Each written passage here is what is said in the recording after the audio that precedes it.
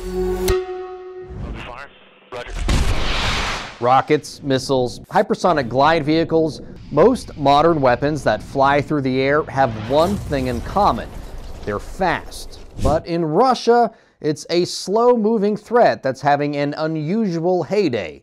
Small propeller planes laden with explosives are being flown autonomously to sensitive sites deep within Russian territory, damaging refineries and destroying radar sites, among other things. I mean, clearly, this is just one example of the innovation and creativity of Ukraine. And I think that stems from a nation who sees an existential threat to their survival. And so they're using all capabilities. Lance Landrum is a retired Air Force Lieutenant General. He's also a senior fellow at the Center for European Policy Analysis. During a recent virtual press conference focusing on the use of drones in Ukraine and the lessons NATO nations can take, Landrum said one of the biggest is recognizing gaps in Russia's air defenses aren't exclusive to Russia. I think that we should take that to heart and not have hubris that we wouldn't have the same problems.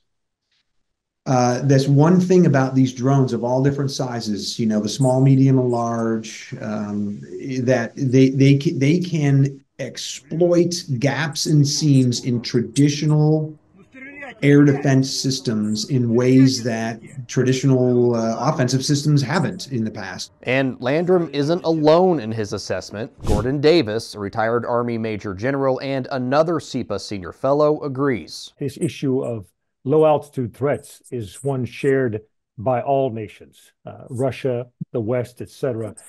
We have yet to really optimize capability to identify low-altitude, slow-moving threats, and then have a integrated network that can respond to those threats rapidly.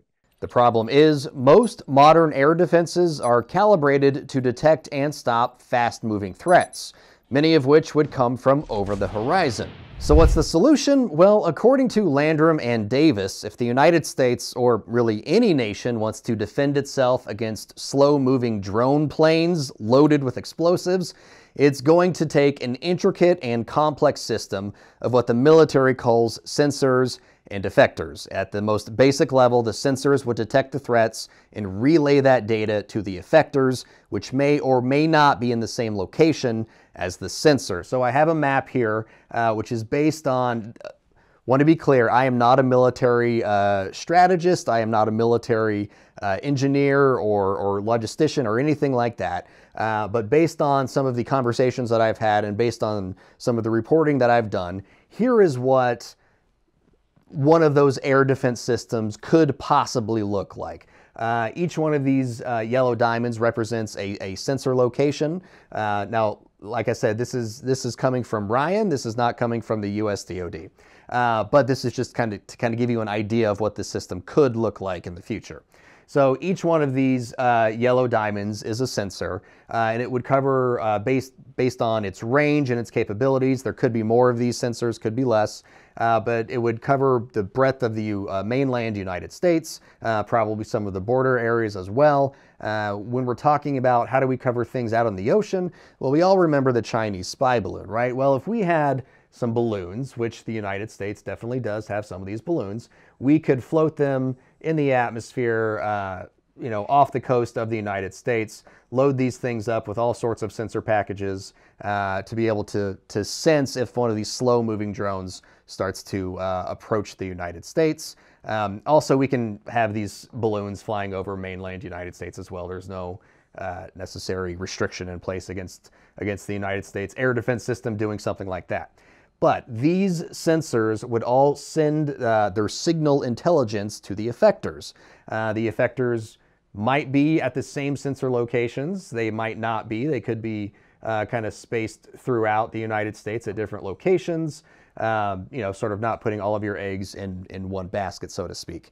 Now, these effectors could be kinetic, like missiles or guided artillery shells, or it could be non-kinetic, which means it would rely on some electronic warfare countermeasure to deal with the drone threat. Whatever an eventual defense system against these types of threats may look like, both Landrum and Davis say it's a system that's needed now because no nation has that yet. So that's a vulnerability at the moment that the Ukrainians are exploiting to their advantage. And of course, they're restricted, by a number of Western policies on weapon systems that they've been given to employ munitions and systems inside Russian territory, airspace, maritime waters, et cetera. And so they're leveraging their domestic capabilities to good advantage and to strike, key infrastructure within Russia. But they've got a problem. Russians have a problem that, we share as well, and we would do well to heed and address this problem. For more of our unbiased, straight fact reporting on the war in Ukraine, be sure to download the Straight Arrow News app today or visit us at san.com. For Straight Arrow News, I'm Ryan Robertson.